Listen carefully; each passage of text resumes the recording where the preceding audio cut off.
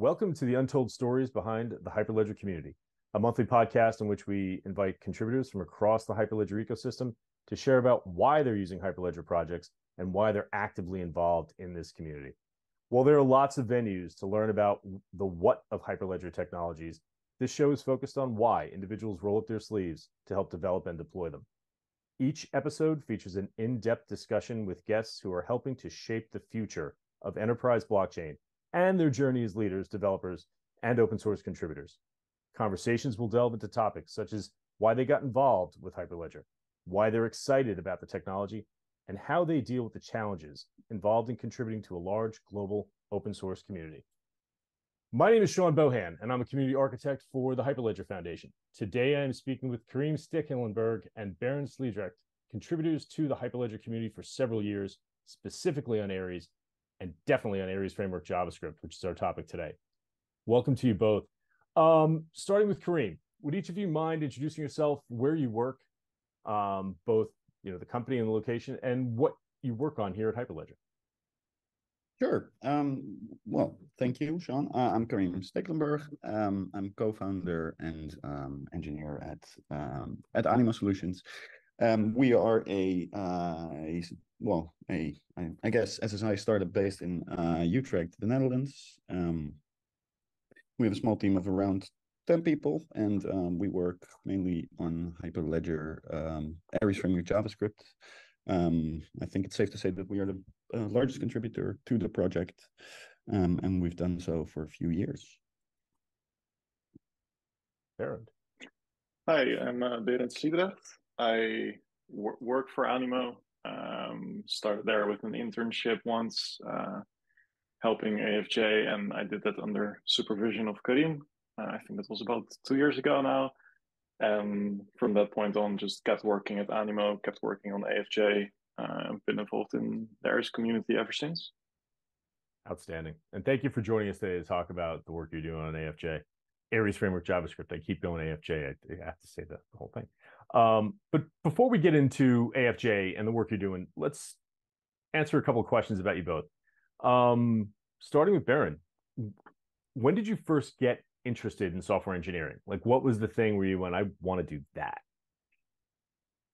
I think that was I wasn't not specifically software engineering, I guess, but I think when I was in primary school somewhere, my dad got me a computer which only gave a blue screen and nothing else, didn't do anything. And it was amazing to me. And I had a remote control, and again, it didn't do anything, and I loved the buttons. And I think from that point on, it was something to do with computers, and then software engineering, making stuff with computers. It seemed like a quite natural fit for me. Awesome. It's a bit of the background. Kareem, what got you started down this road? Man, I wish I had an exciting story like Baron has. No, well, I don't know. As a teenager and student, I had quite a messy period, I guess. I didn't know what to do at all. So at some point I did the hotel school, and after that I started working in restaurants and cafe in the kitchens. And after a year I realized this is not what I want. So then I sort of randomly picked from a long list of studies you could do, and I ended up in electrical engineering. Started doing that, was terrible at the mathematics, but did discover software engineering there, and that I was actually quite good at it, which frustrates my mom, because my mom is a software engineer as well, and she has all my life she has told me, you should do this, and I always said no. Yeah, so what comes around comes back around. But anyway, that is so through electrical engineering I discovered software. Awesome. So Kareem, do you remember the first open source project you used? So the first,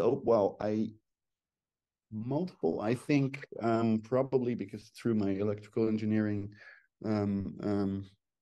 year in my studies, I worked with Arduino. I don't know if that is known to everyone, but it's like an open source hardware project that also comes with like a C++ library. I think that's probably the first one. Maybe Open Frameworks is another C++ framework for weird art installations, visual stuff. But I think one of those two must be the first one. Yeah. Very cool. And Berend, what was the first open source project or product that you used? Well, I mean, I knew that I wanted to do something with computers from very early on, but I was quite a lazy kid in high school. So the first project I probably used was Python in the start of college. I didn't do anything before that. Was just waiting to go to college and then start doing it from there. Awesome. Yeah. I was expecting Firefox, and you guys, you went totally hardcore. Internet Explorer. Netscape Navigator. So I guess turning over to Berend, what was the first open source software community you participated in, where you were a contributor or even just working on it? Aries framework JavaScript. Yeah, clear and simple. That's the start. Awesome. And it was your internship with Animo, obviously. Right. Kareem, what was your first open source community that you participated in and contributed to? So my answer is not too different from that of Berend, but for me it was Akapai, because we actually I met my other co-founders in university as well, and we got into the whole SSI space because of a university project that was we were building with Aries Cloud Agent Python. So from there we at some point progressed to Aries Framework JavaScript. But outstanding. I don't really need to ask the next question because you just both explained what motivated you to go from being a user to actually being active in the community and contributing.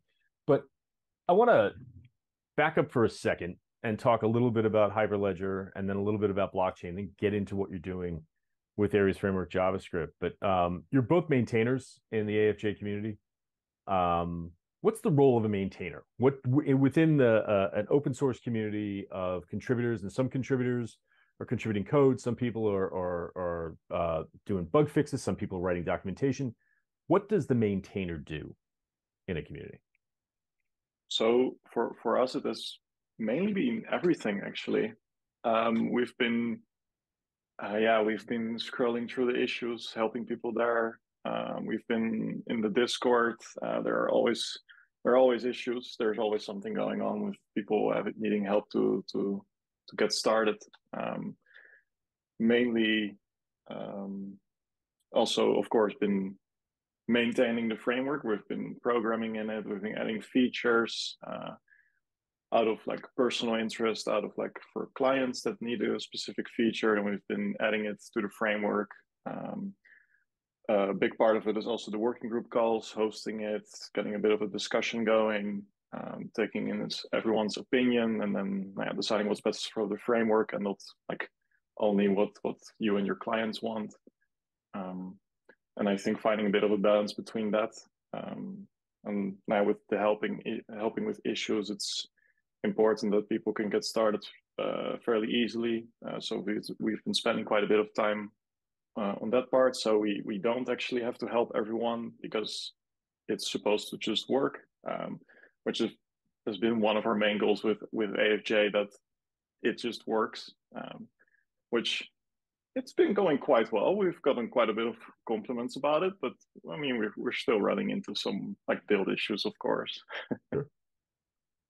And Kareem, if a developer, so someone not someone who thinks they want to become a developer or is just starting out, but a developer wants to start contributing open source, where would you suggest they start? Like what would be the rabbit hole you would recommend to them? Open source in general, or is open source in general? Hey, I want to get involved in a project. What's like the best starting point? So this definitely counts for Aries Framework JavaScript, but I think for most open source projects I've been, well, not working on actively, but a little bit involved in. I mean, GitHub definitely is the place to be for when it comes to source code and version management. Everything is on GitHub. Well, no, not everything. There's also GitLab and other things, but I mean, I think the majority of serious open source projects live on GitHub. So that's I think the first place to go and to check out the project. Then a lot of these communities also have a Discord channel or Discord a server where you can ask questions and usually can talk to the maintainers or the contributors to the project. This is exactly what we do in Aries framework JavaScript as well. And then I think from there it really probably depends on the particular project. We have working group calls because this is not just an open source project made by one person, but really a Hyperledger community driven project. So we have to coordinate. So we have bi-weekly calls on Thursdays where we discuss contributions, issues, PRs, that kind of stuff. But I think those first two, like look for channels where to chat about the project, and go on to GitHub, read issues, comment on issues, get into that. Awesome. Thank you. Let's get into the most important thing, identity. Baron, what is decentralized? What is your definition of decentralized identity? Do you mind if I hand this over to Kareem? No, I don't mind at all. Kareem, it's up to you. What is decentralized identity to you, Kareem? Not centralized identity, but that's a very bad answer. No. I'll try to make this short because I am always way too lengthy in my wording. But so classically, digital identity lives in what we call silos. If you look at physical identity, like passports, you get a passport. That's a physical document you get. You carry with you. You control it. You decide who you show it to and who not to show it to. And with digital identity or digital information in general, is easily modified, copied, exchanged, etc. So that same model is way harder to achieve.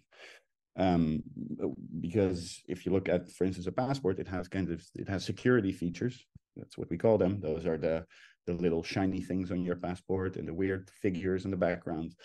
Those security features are there to make it very hard to reproduce or to counterfeit. And that in digital with digital information, doesn't really exist normally. So we ended up in the digital world to say, you know what, we're not going to use that same model. Instead, we will rely on other trusted parties to store that information for us. So if I need to online, if I'm an entity and I want to know something about someone, let's say I want to know your birth date, whatever.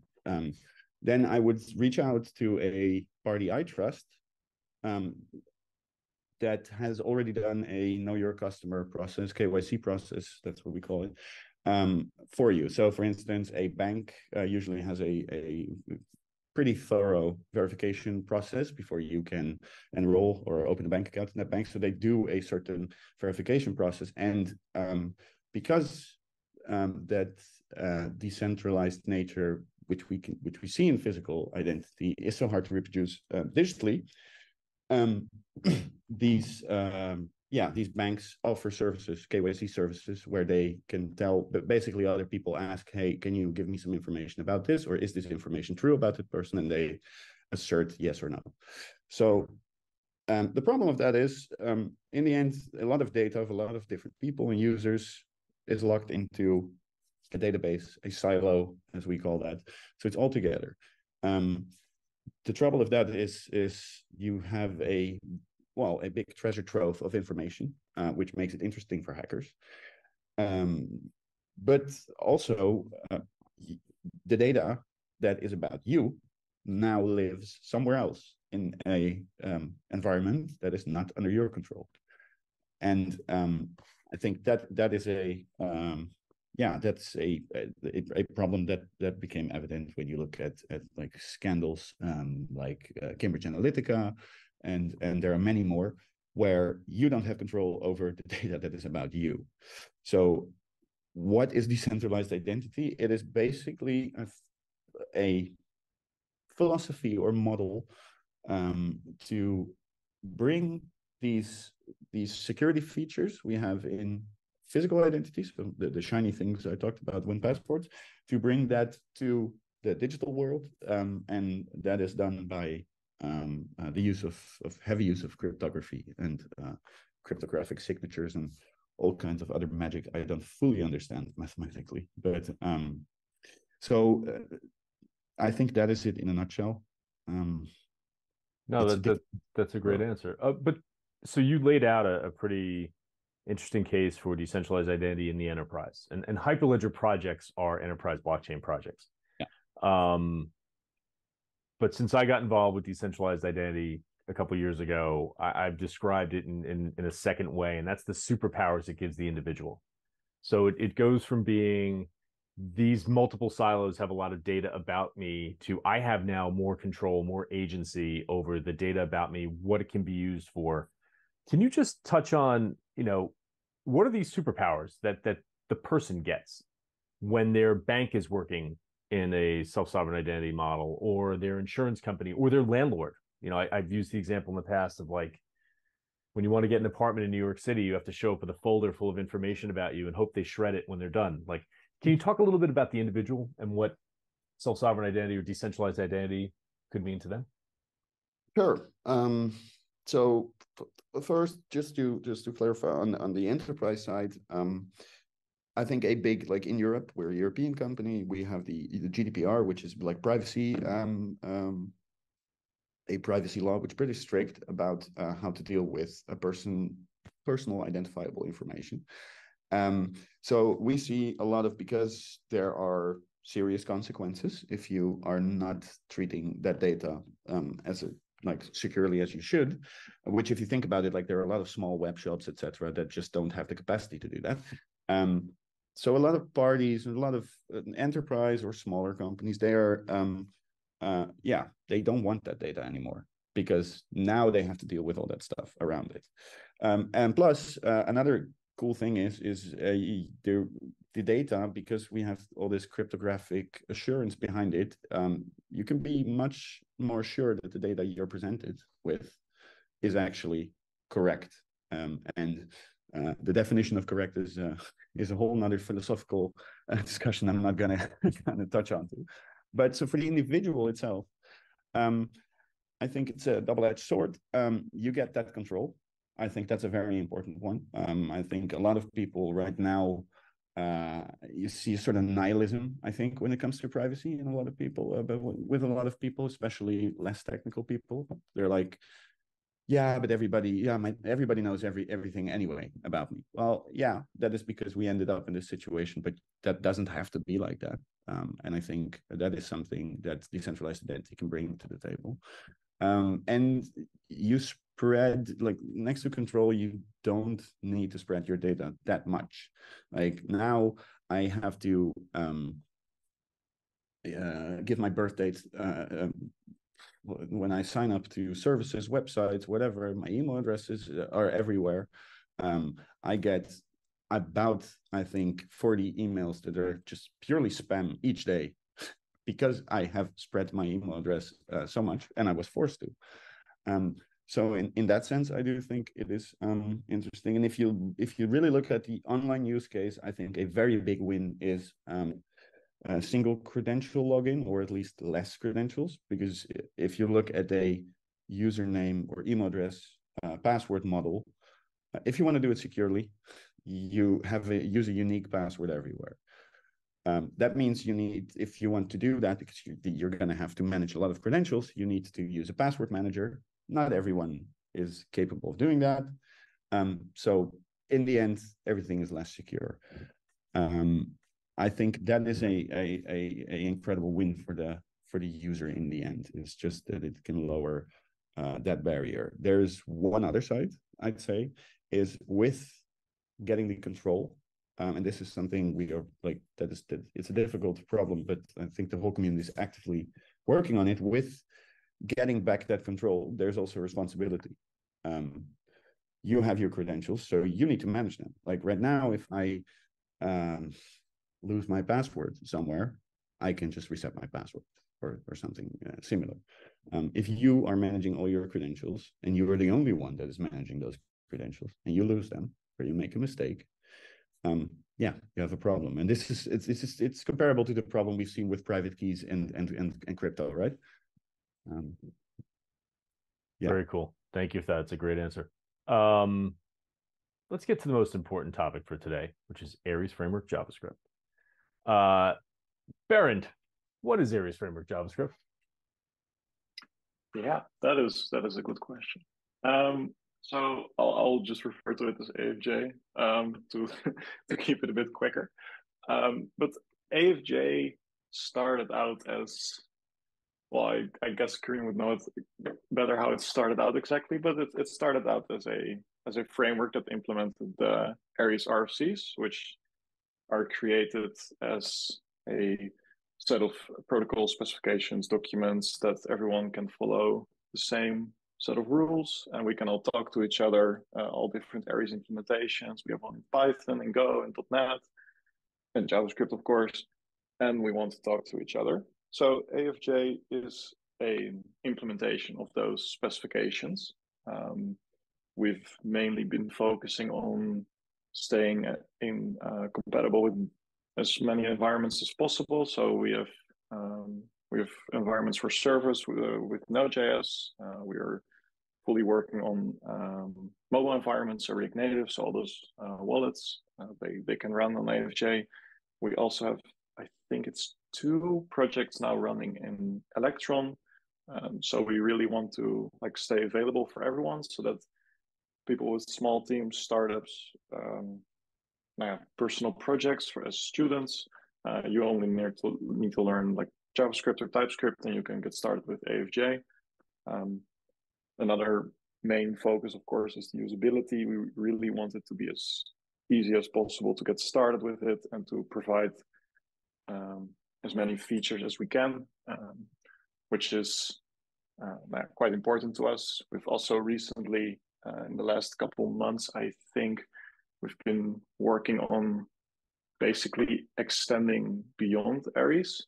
So we've been looking into OpenID and other credential formats so that we can be a more useful framework for more and more people, and to also bridge the gap a bit between different kind of protocols and different kind of standards. I think that's a bit of the answer to what is AFJ. that is great. And we touched a little bit earlier on why you contribute to AFJ, but you're both contributors to AFJ, Aries Framework JavaScript, but you also work for a company, Animo. And does Animo have its own wallet built on AFJ? Is that part of what you're doing? You're building in this open source community, but you also have your own products based on that open source project? So yes, yes and no. We have built when we started Animo, the main mission was because, again, as I touched upon earlier, during the student project, we started working with Aries Cloud Agent Python. And we noticed, okay, this is really hard. It is not easy. There are a lot of specifications, a lot of in-depth technical knowledge. And if you look at identity, it is everywhere. So we really chose Aries Framework JavaScript just because it's one multi-platform, as Berend just mentioned, but because it is still the most widely used language out there. So over the years, we have worked on the framework itself, mostly done client work. So we've built a lot of wallets for others. We've offered consultancy, and also worked on more backend like issuer and verifier kind of stuff. And about a year ago, we have started working on our own product, which is called Paradigm, which is basically a software as a service where we try to really abstract all the difficulties away. So you basically have a YAML configuration file where you can configure your SSI flows, which is really extensible. And then next to that, because the server side is usually for the issuer and the verifier, Alongside that, we are launching also a wallet, which is called the Paradigm Wallet, which will be in the App Store soon. We have built a lot of wallets before we started thinking about building our own. Brilliant. And the Paradigm Wallet, and this, the last time it was at animo.id, which is the website for your company. We are going to include the links to all this discussion in the show notes. There's a wait list now for Paradigm, correct? You're doing a pre-sign up before it's released?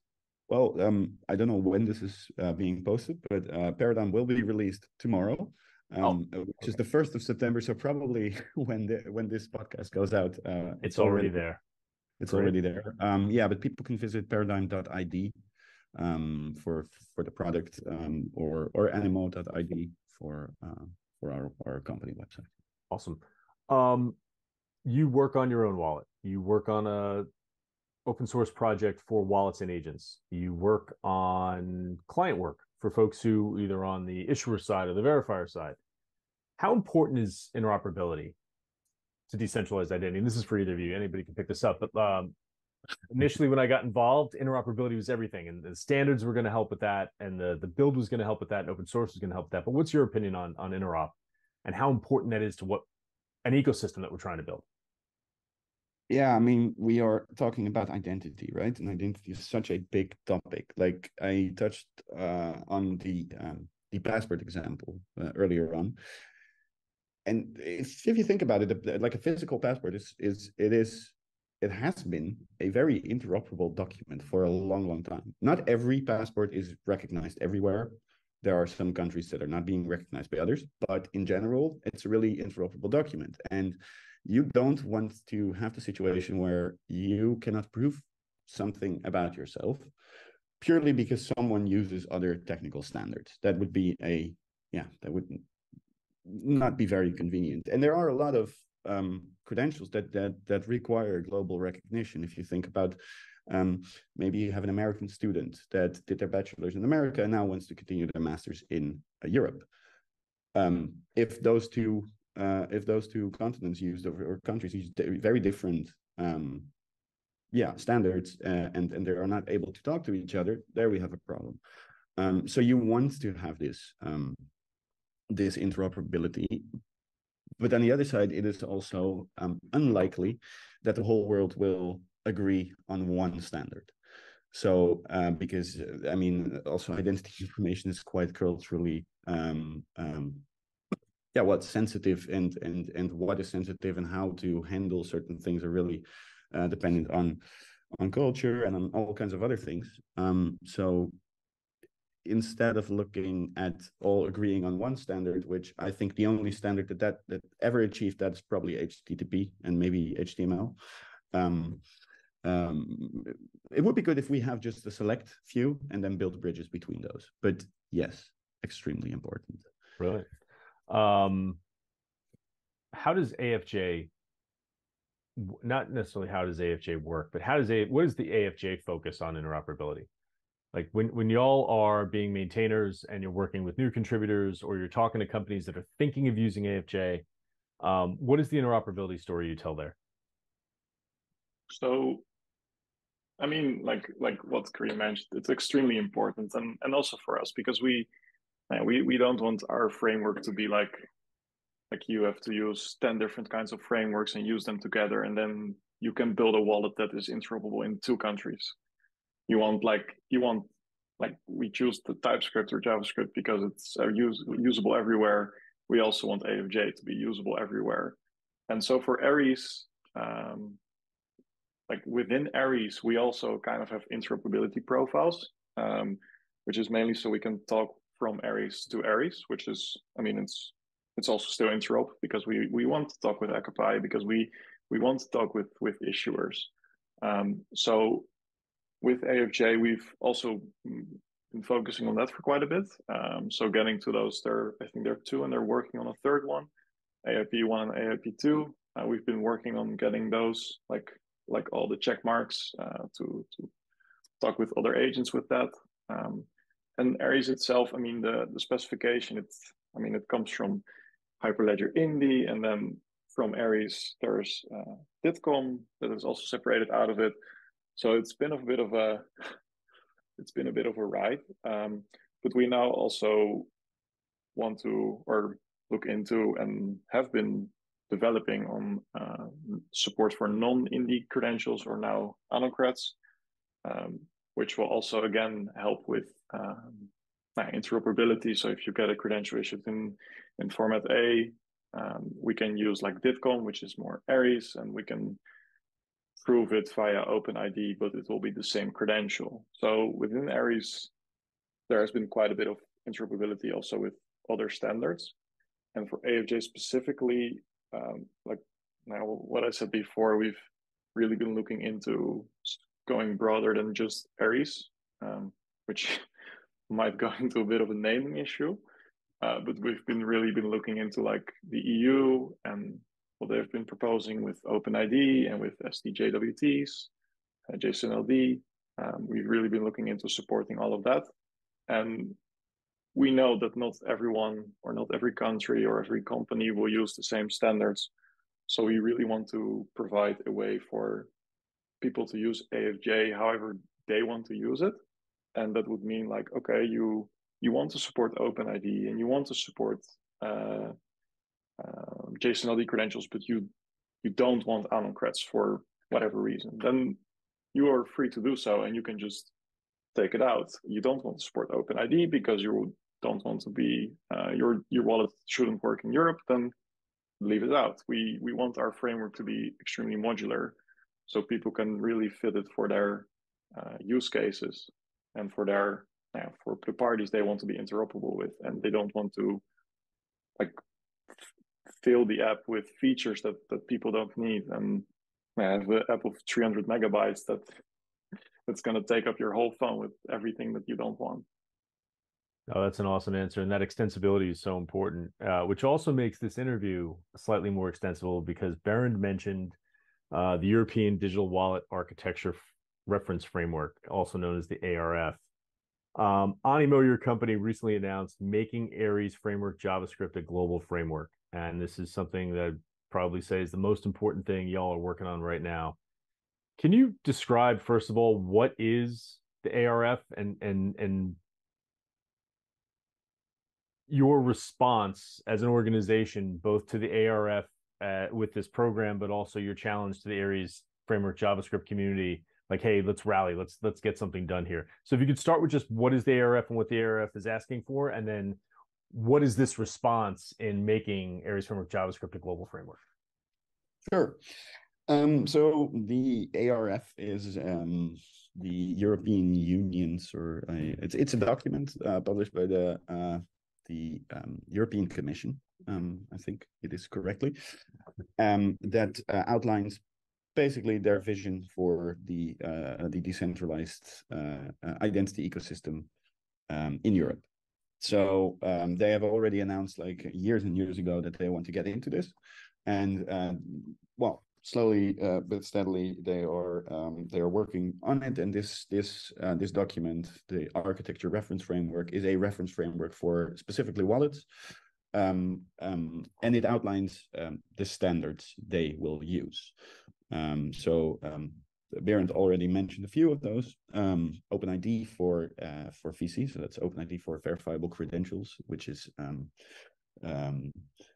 OpenID. Yeah, OpenID is a much broader organization, I guess, in set of standards. But this basically integrates verifiable credentials into that. But there is also a different credential format, which is called SDJWT, Selective Disclosure for JSON Web Token based credentials. So that is what the architecture reference framework is in a nutshell. It's just a document that outlines the standards they will use and requirements around identity information. This effort that we have proposed, so Aries framework JavaScript is based on Aries standards, as Berend already described, and the standards that are outlined in the ARF are not Aries standards. So we basically have a framework, and as a European company, it's I mean, the Aries framework JavaScript is still very relevant in the US and in Canada, but here it looks like here in Europe, it looks like we're moving in a different direction. So our proposal, we have basically proposed some work we are seeking funding for, is to add support for these standards to AFJ, to Aries Framework JavaScript, which will make that framework it will make it usable in the European Union, which is one thing, but also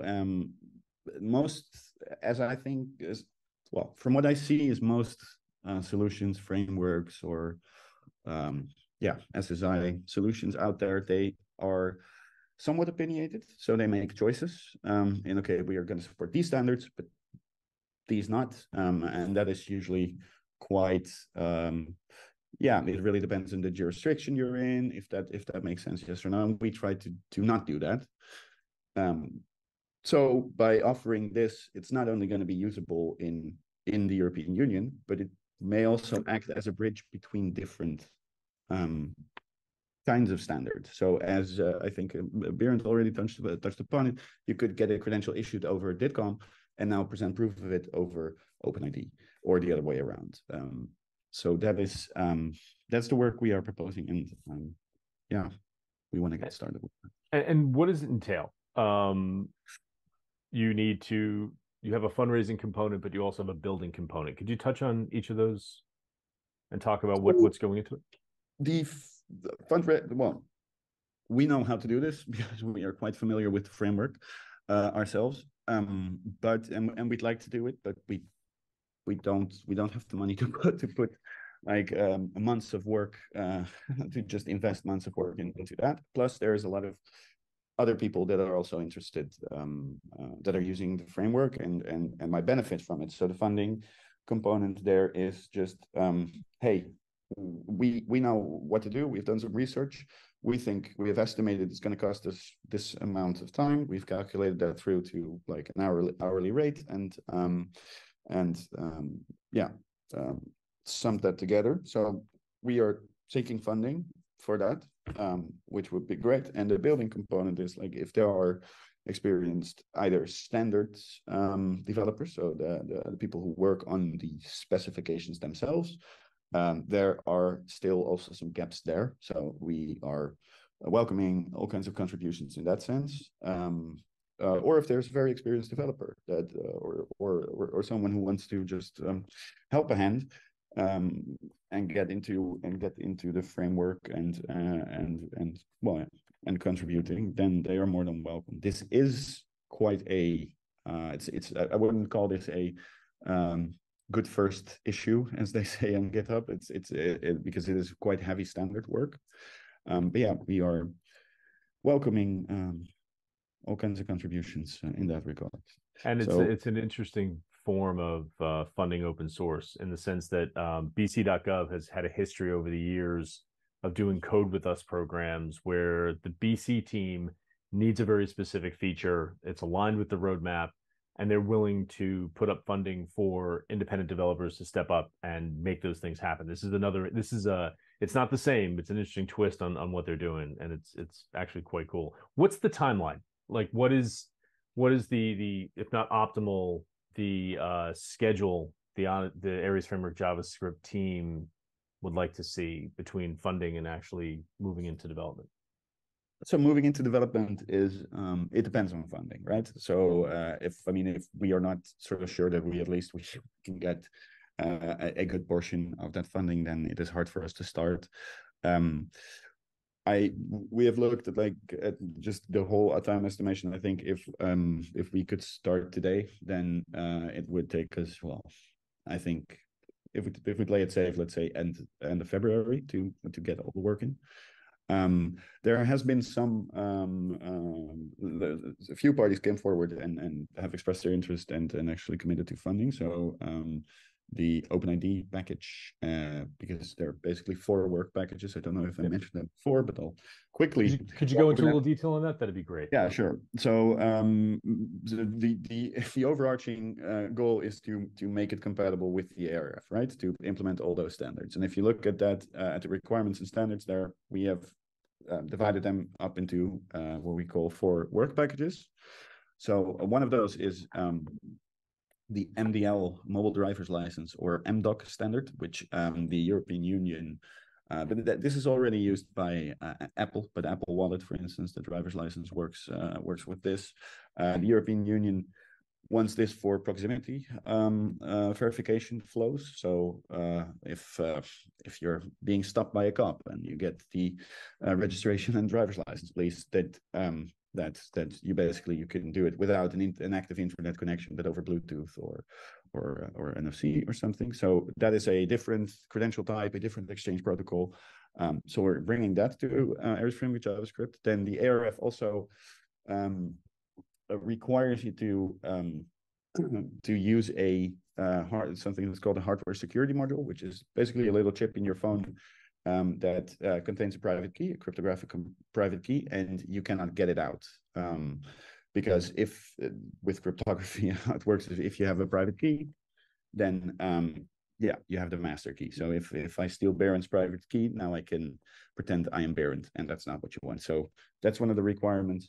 The other one is, as mentioned, like OpenID for verifiable credential. I'd say specification suite. There are 3 major specifications in that suite, which is OpenID for verifiable credential issuance, which handles the issuance side. Then you have self-issued OpenID provider, which is needed for the verification side of things, and then you have OpenID for verifiable presentations. It's a long breath. So those 3 protocols will integrate. And last but not least, a quite new but very interesting standard or credential format, I should say, is SDJWT. So that is selective disclosure for JSON Web Token based credentials. And selective disclosure basically means if I have a credential that has 5 attributes in them, my first name, last name, street name, age, and I don't know, the country I was born in, whatever, that I'm able to just disclose a few of those without breaking the cryptographic signature behind it. So those are the 4 work packages. We have divided it in, and so the last 2, the OpenID suite work package and the JWT work packages, they have already been getting some interest, and we have had some funding commitments on that side. So we will actually start that work next week, so from the 1st of September. And for the other 2, really depends on what the community response is. Yeah. Awesome. And we kind of already touched on how this is going to help the rest of the Aries community. Everyone's going to learn from this work, period, full stop. But also how it's going to help the overall decentralized identity ecosystem. And more importantly, make Aries work within the EU under these new ARF guidelines. Maybe for Baron, how can individuals and companies get involved? If someone is interested in either being a funder or wants to raise their hand and say, myself and 2 of my friends would like to help build on this, like how can folks get engaged? So I think for contributing to the packages or for funding directly, I think you can email my boss kareem@animo.id. I'm sure it will be linked somewhere. For basically when it's finished, you can use it by installing AFJ. It's npm install @ariesframework/core, and then you can just use it right away. And if you install all the correct packages, you should be good to go. Brilliant. Thank you so much. Yeah. So just to add that quickly, because we have a live document which is just a Google document that's public, and everybody can comment or make suggestions on that, which outlines the work. I guess we can put that in the show notes. That will be in the show notes, absolutely. And please check out that document if you're interested in participating. Yeah, and there you find everything. Also, my contact information, the estimated pricing around every work package, and also if you we've already had this, like the original draft we made. There were parties interested, but they wanted to have a extra feature or just to extend it a little bit. So we are super open to that. So that document is definitely the place to be. Brilliant, and that's going to evolve over time, obviously, with the participation, which is really exciting. Um, let's talk a little bit about the future because we're coming close to time. There's been a lot of activity in identity projects at Hyperledger this year. Anon Creds became a project at the end of 2022. Ursa moved to end of life. Aries is growing across not just AFJ, but also the other parts of Aries. There's tons of work going into DIDCOM, which makes me super happy because that's my favorite thing in decentralized identity, as everybody knows. I don't want LinkedIn anymore, and I don't want anybody between me and my connections anymore. Couldn't agree more. That's my personal thing. But also the indie community is working on the future of indie. Coming up in the next few weeks, there's going to be Indie Summit Part 2. What are your thoughts on the future? And this is going to be a huge question, but your thoughts on the future of Aries and just wallets in general. Like, where is Aries going? What is making you excited? What's keeping you engaged? That is a very, very, very good question. I think Aries in general has a good future. I think it is still difficult for me to see where exactly it is going, because we used to have like indie credentials, which is now separated to Anon Creds, and like the indie SDK has been separated out. We have separated out DIDCOM, and at some point, Aries will just be, or at least how I see it, mainly stole this from Timo, but as an interoperability profile for the Aries RFCs that we have. So it will be how I see it, a set of standards, and a group of those standards. And then you can say like, hey, I implemented this group of standards, and now I can talk with these agents. I think the future of like the frameworks that implement those standards will just continue.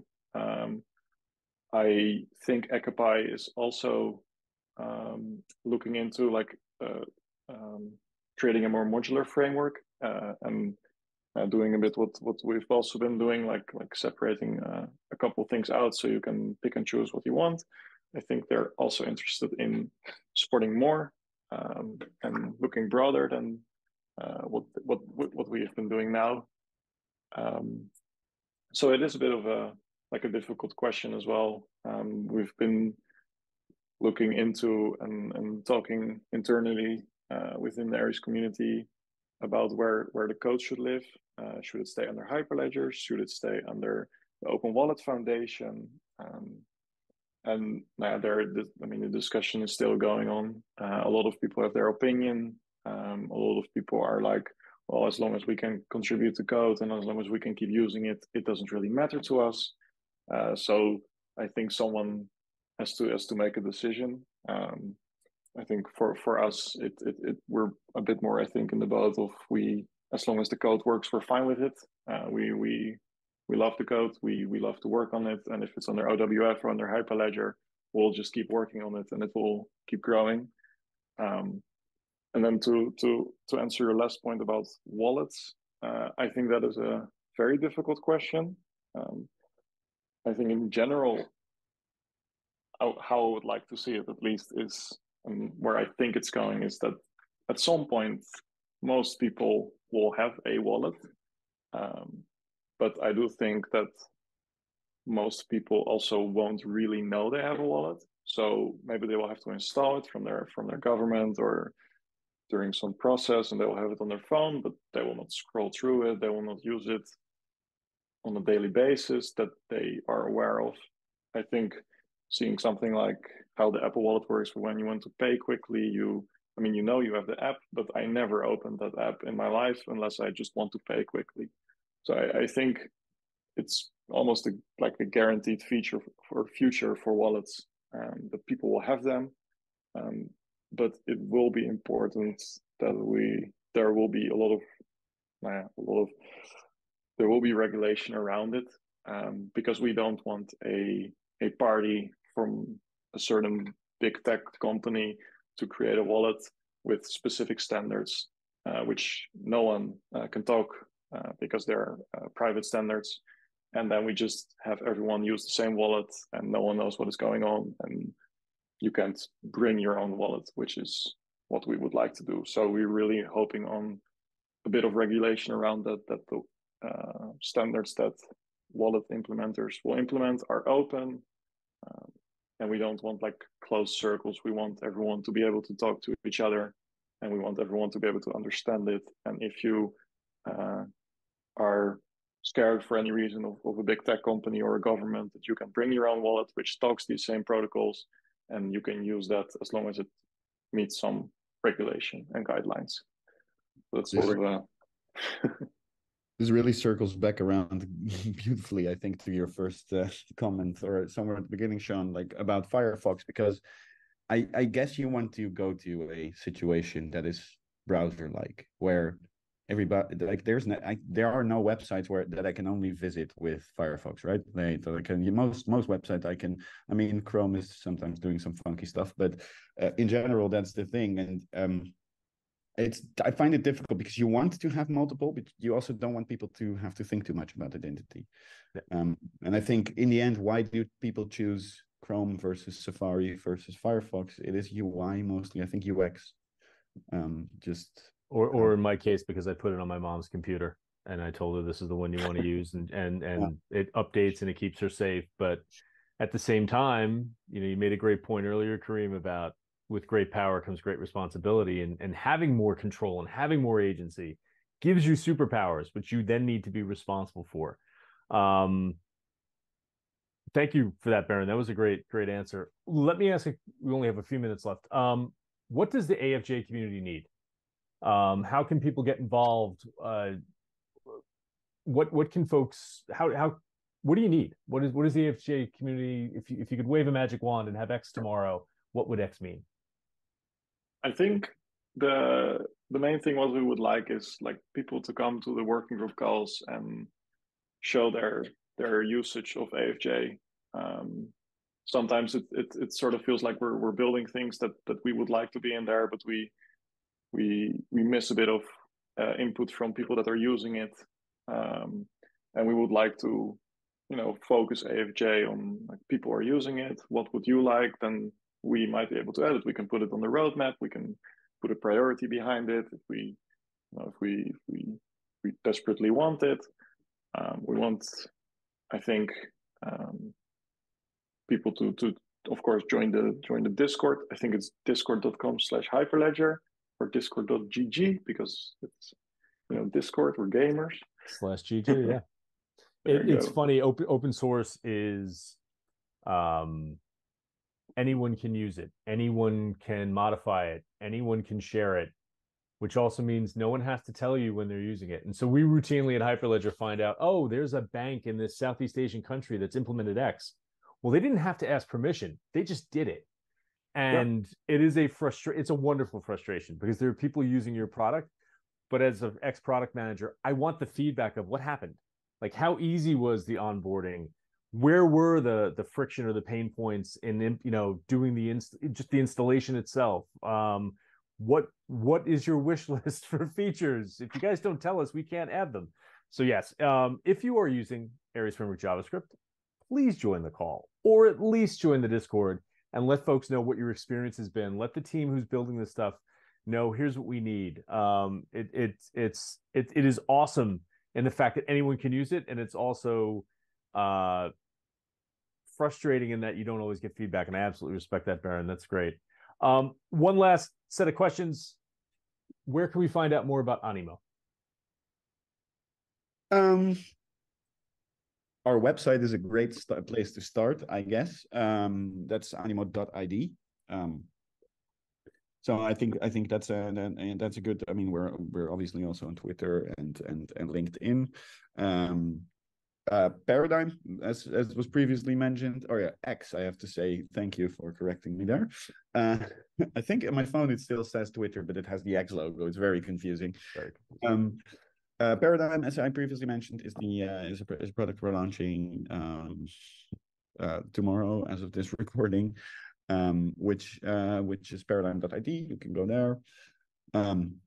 Feel free to contact us at any time if you want to know more. We're happy to chat always with people that are interested to get into the community. And we will include links to all this in the show notes.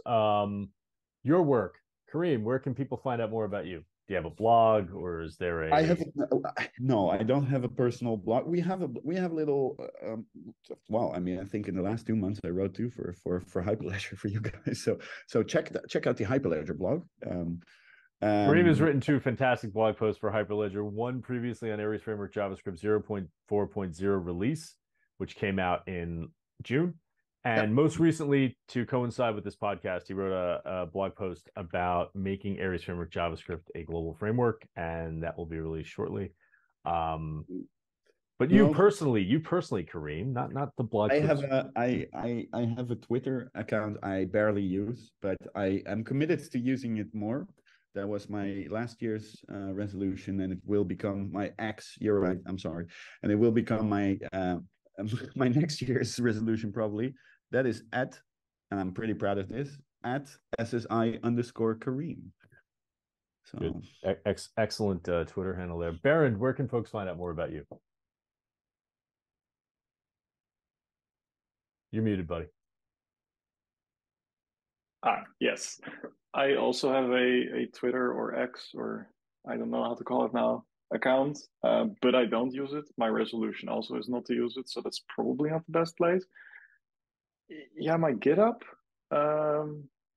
it's Berend Sliedrecht, but I think a link would be a lot better than me saying it in Dutch. Awesome. We will make sure to include the link there. And making Aries Framework JavaScript a global framework, which is part of what we were talking about today. We're going to have a link to the initial blog post that was written on the animo.id site. We're also going to link to Kareem's blog post on the Hyperledger site as well.